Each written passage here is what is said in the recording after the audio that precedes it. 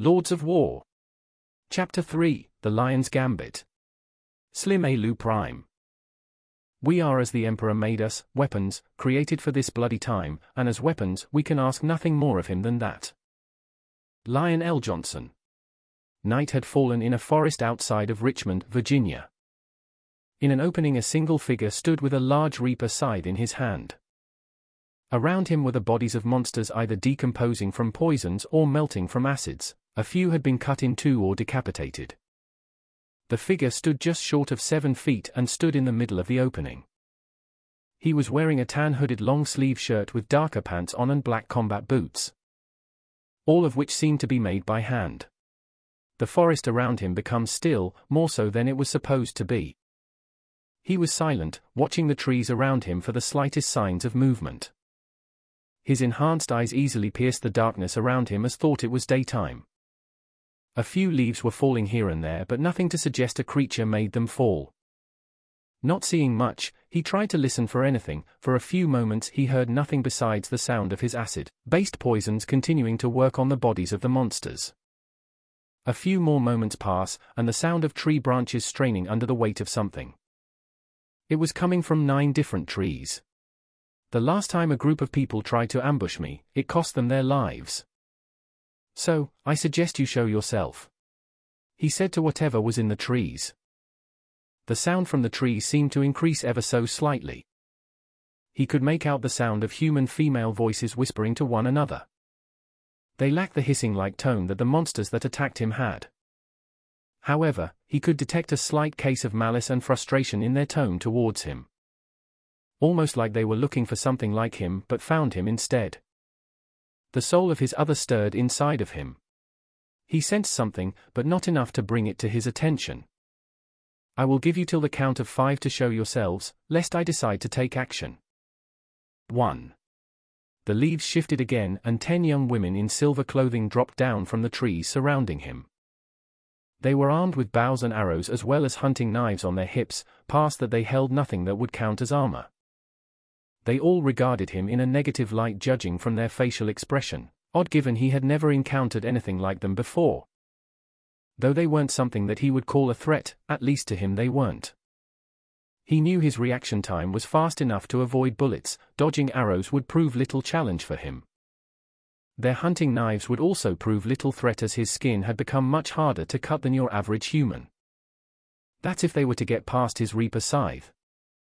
Boy! One of them called, drawing his attention.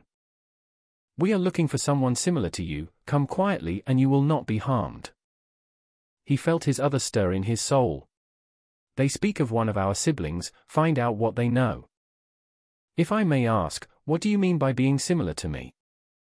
Our Lady came across a boy of similar height to you. He ran after Our Lady saved him from death. She had questions for him. And pray tell me, in which direction did this boy go? Jack asked, leaving almost no room for discussion. The girl's face twisted from a discouraged expression to one of fury. She drew her bow and nocked an arrow. Interrupt at me again and you will regret it. If you haven't noticed, you are outnumbered and we are more than capable of taking you down. All I see in front of me is a bunch of soon-to-be corpses.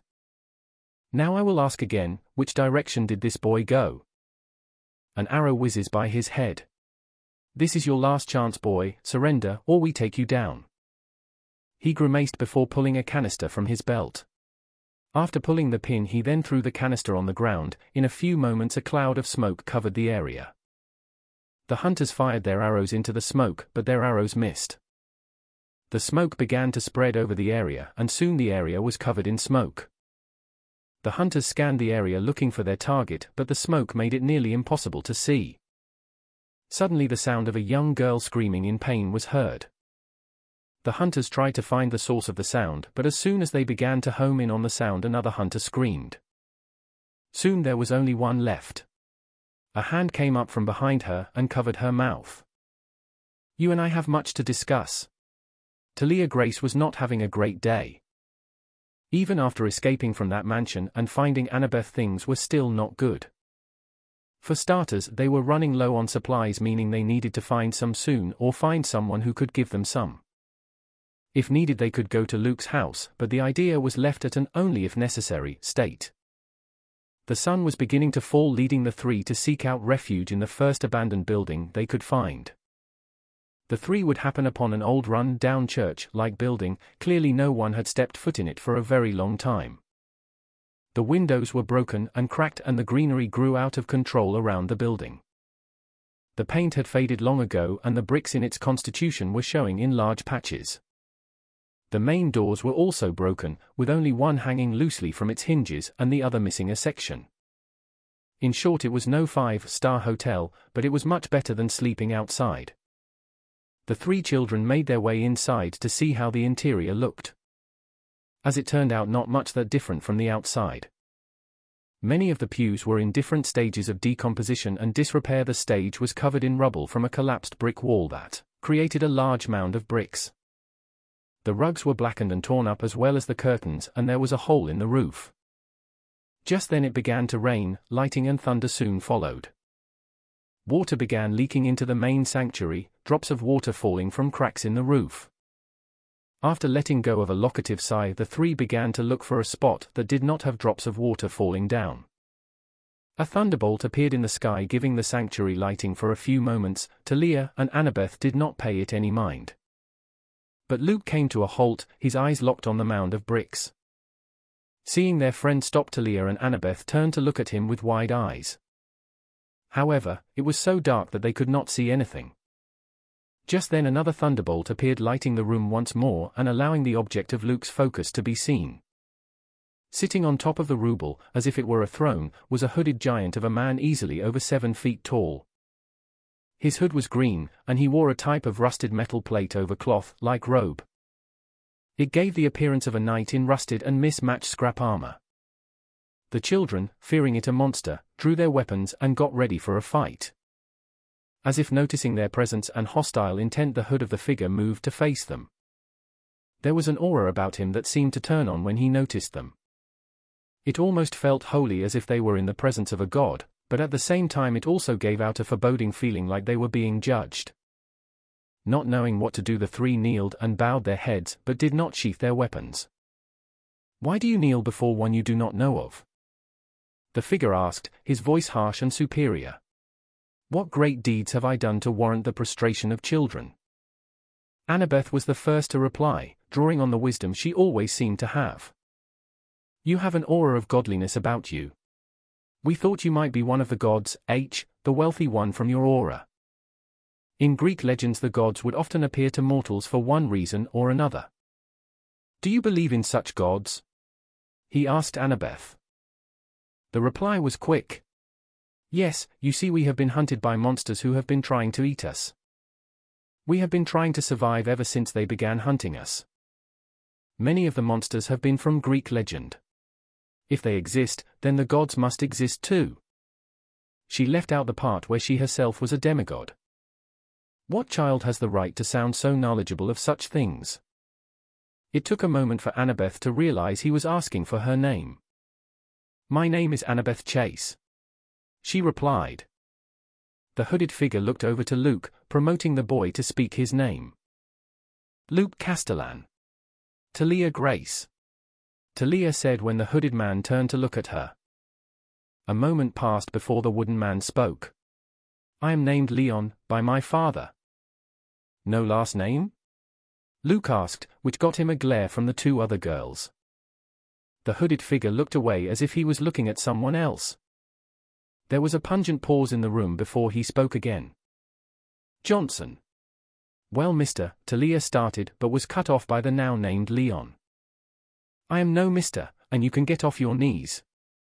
They did as they were told and stood to their feet. "Leon." Talia tested to see if that would get a response. When none came, she continued on. "We're sorry for coming into your home uninvited, but as Annabeth already said, we have nowhere to go. You may stay if you like," Leon said, cutting her off again.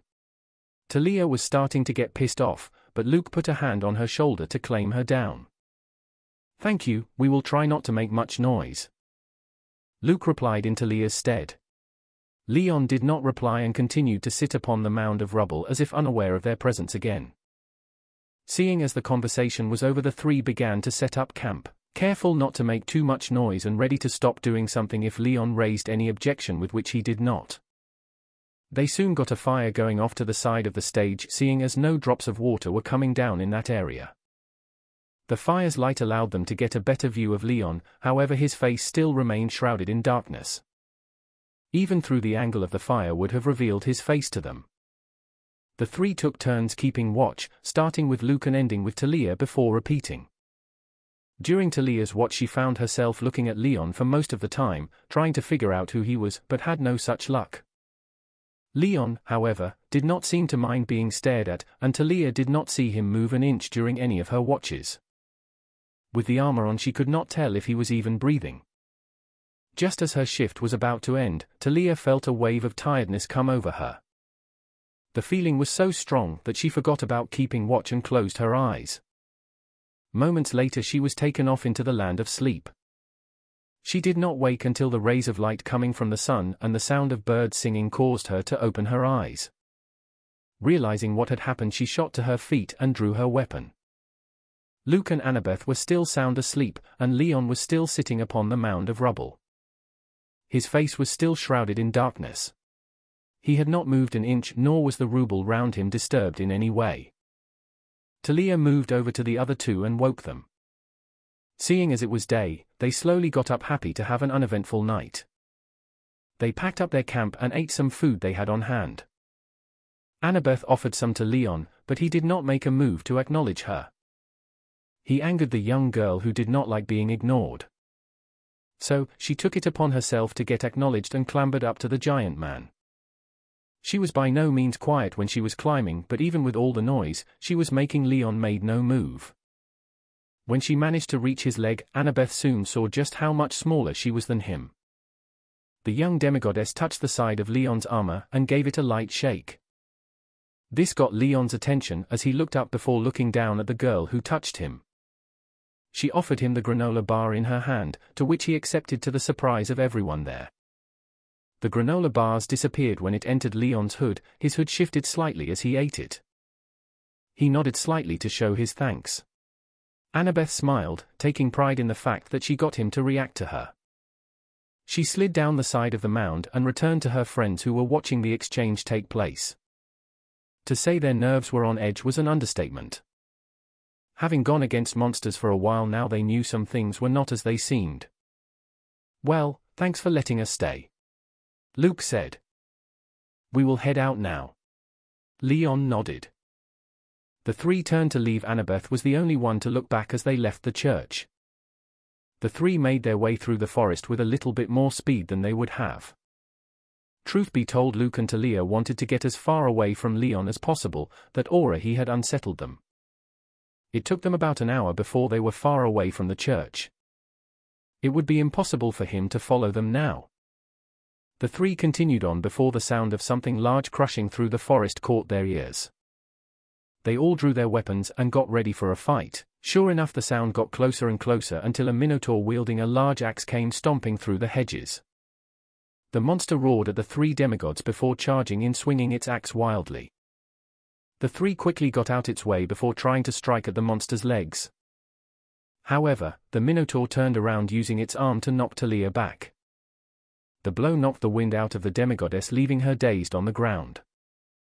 Luke tried to hit the monster with his own attack, but found the back of the minotaur's axe in the side of his head.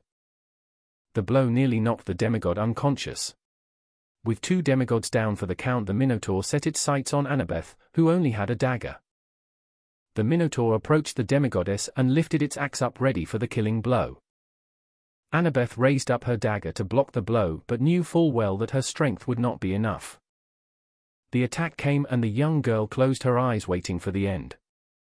However, the sound of metal meeting metal caused her to open her eyes. A few inches away from her own dagger was the minotaur's axe. However, it was shaking as if it were trying to push its axe through some unseen force. Suddenly a huge blade began to take shape, and it shined with a pale inner light. The blade traveled up a large cross guard, past the hand that held the huge weapon. "Leon!" Annabeth breathed. Before her, Leon stood to her side with his blade in one hand. The sword was so massive that it would have been impossible for a normal man to lift it, let alone hold it out with one hand. The massive man, who stood taller than the Minotaur itself, stepped towards the beast before backhanded its face. There was an audible crack, the sound of bones breaking under pressure. The Minotaur stumbled back, holding its now broken muzzle, blood flowing in between its fingers. The monster was about to let loose a roar when it found an armored fist flying at its face.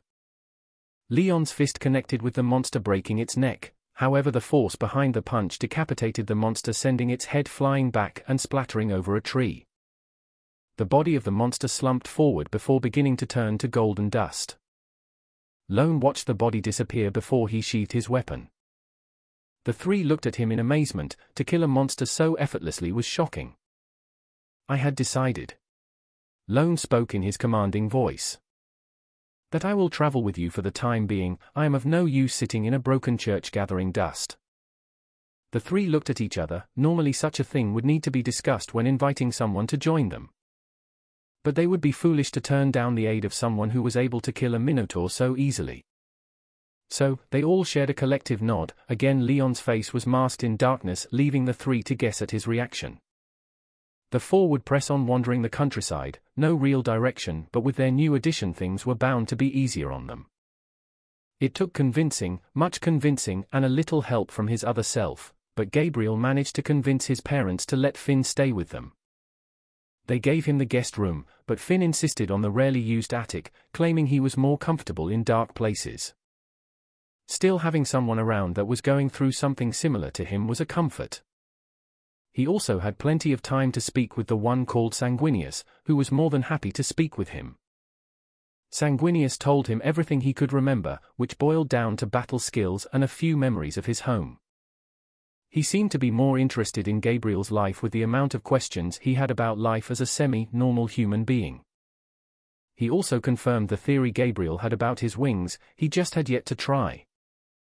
Finn also came clean about his past, being the son of a prostitute. He admitted that his mother tried to abort him, but when the doctors tried they were unable to find the fetus. There were a few more attempts, but every time the doctors tried, they were unable to find anything. After months no clinic was willing to abort him as he had grown too far. After he was born his mother did not really care for him, other than breastfeeding him when needed. He was on his own for most of his life. Because of this his other self wakened very early in his life and began to grow to his current size much sooner than Gabriel had. By the ripe age of 6 he was already 6 feet tall. However, he made sure to stay out of sight, even from his mother, but it wasn't like she noticed when he was missing. By age 10 was when Conrad Kurz began speaking to him. That was when he began testing his skills out on the local gangs. It began with sneaking around their hideouts, then moved into stealing their money. He even got them to start blaming each other and rival gangs for the disappearance of their money. 5 years later he learned how to deploy his war gear. Gabriel asked Sanguinius about his own war gear, to which the angel confirmed he would be able to do the same in time. However, in his current state he would not be able to call them from his soul for some time. There was also the subject of learning the art of war, both with blade and in mind. Since Gabriel has plenty of time on his hands, meaning training was going to start very soon. In the meantime Finn would say he would be popping in and out while looking for their other sibling. He said he had a few places to check, but the time needed to get there and come back could be a week, so he would be gone for a while. Perhaps an example to follow. After all, the internet was a good place to start. If one of his siblings had been seen in public, then someone must have snapped a picture.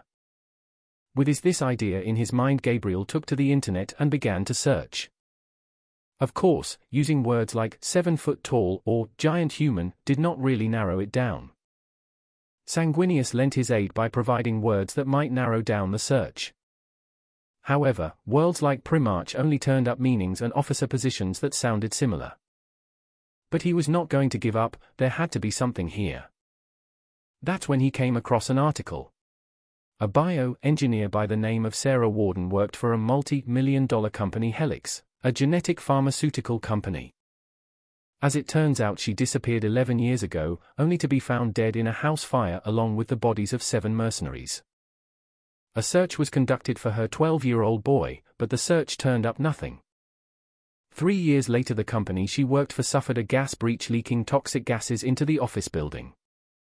Many were able to get out, but the company's CEO was found dead in his office, suffocated by the gas. An investigation of the building turned up no signs of foul play, nor was the CEO suspected to be murdered, as there were no suspects or probable cause. So, the whole thing was written down as an unfortunate gas leak that would lead to the CEO's death. But something about this did not sit well with Gabriel nor Sanguinius. The angel said he scarcely remembered one of his siblings being a heavy user of toxins and other methods of chemical warfare. However, the Primarch was unable to remember which of his siblings did this, not that he could remember their names anyhow. It was possible that Sarah Warden's son was a host to one of Sanguinius' siblings. However, they would have to find him first. Since this happened 2 years ago, that would make him 17 now, meaning he was underage and would be taken in if found. Unless his body began to mutate, meaning he would be around 7 feet tall and would be confused for an adult, thus not taken in by the authorities. Even if his identity were to be confirmed, if he did not want to go with someone, there was little chance that anyone would be able to make him do anything. Of course, if such a thing happened, it would be documented, and thus Gabriel would be able to find it. After all, his father had plenty of connections. Gabriel was sure his father would not mind if he wanted to see some documents. Naomi drifted in and out of unconsciousness. That was until something very cold and wet was splashed over her body. The extreme cold forced the hunter into consciousness. She immediately began to shiver, as the room was also very cold. Her summer hunter uniform was not helping her keep warm in this temperature. She tried to move, but found her hands and feet were held in place by chains. The hunter tried to break out of them with her greater than normal strength, but the chains would not give an inch. After exposing herself, she stopped trying and tried to look around for anything that would help her out of this mess. Just as she began to look, the sound of heavy footsteps reached her ears. Walking behind the large crates and boxes in the room was a hooded figure. Slightly shorter than your average giant, but still quite imposing. He was still in his clothing from when he took her, his pale green armor. He seemed to be sifting through one of the boxes, taking out test tubes and looking at them for a moment before putting them away. He then closed the box and moved towards the front of the room, coming into the light. He passed Naomi without a word, as if she was not even there. He pulled back a curtain before moving it back into place. Seconds later, the sound of a door opening echoed throughout the room before I closed. Naomi sat in her chair, freezing away until the door opened again about a minute later. The curtain was pulled back and put back into place once he passed. The tall, imposing man looked down at Naomi, his hood hiding his face from view. Naomi, in turn, looked back up towards the person who she found to be worse than a creep. As she rolled her wrists around in the chains, she was calculating 2 things. How much room she had in the cuffs and how to approach this conflict without getting any more restraints. Her lungs filled up slowly with the first exhale, preparing to speak even though she could feel that air collect in her throat rather than her chest. Giving herself only seconds to answer, she exhaled with the question. Why am I here? Only so she could get straight to the point, no fluff needed. The large man did not reply, only taking a poorly made iron chair from the side of the room and sitting down in front of her. The chair creaked and groaned under his weight, but held firm. The man continued to stare at her for a moment before he spoke. You know where one of my brothers is, or at least where one has been. The gravelly voice of the man spoke. Tell me all you know about him and you will be away from here without any injury. Without knowing, her poker face expression started to turn into a sly grin as she got a command that she was more than prepared to get. Hopefully her grin didn't already give away her response. Why? It's not like I haven't been in this situation before. Usually it's rope instead of chains, but nothing I can't handle.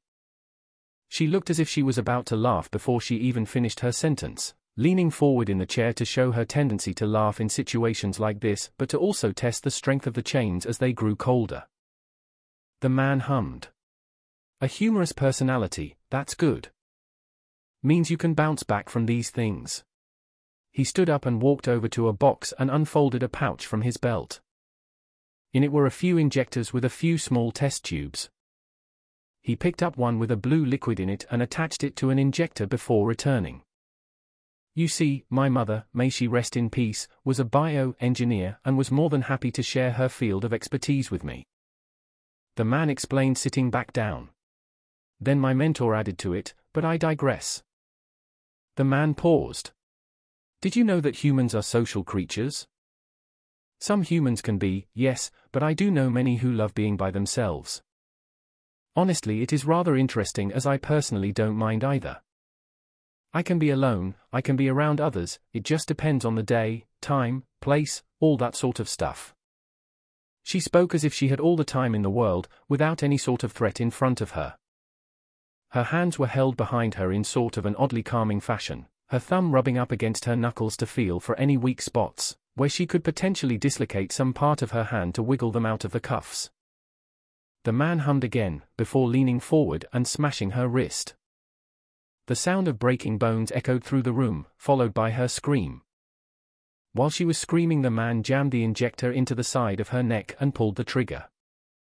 The blue liquid drained from the test tube. Naomi stopped screaming soon after, however her other senses soon followed. Slowly, as the feeling grew from her neck downwards and even slower from her neck upwards, her heartbeat quickened almost exponentially.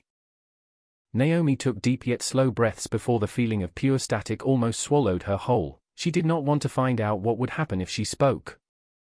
She should have kept her mouth shut a lot sooner than she thought. Rob a human of all their senses and they will start to open up to anyone. You will begin to feel this way in a few hours. We shall speak again after those hours. He then stood up and began to leave. Naomi glared at the thing that caused her this pain, or rather lack of. Before shutting the door behind him, he turned to her. See you in a month. Well, for you anyways. The door shut and the lights went off.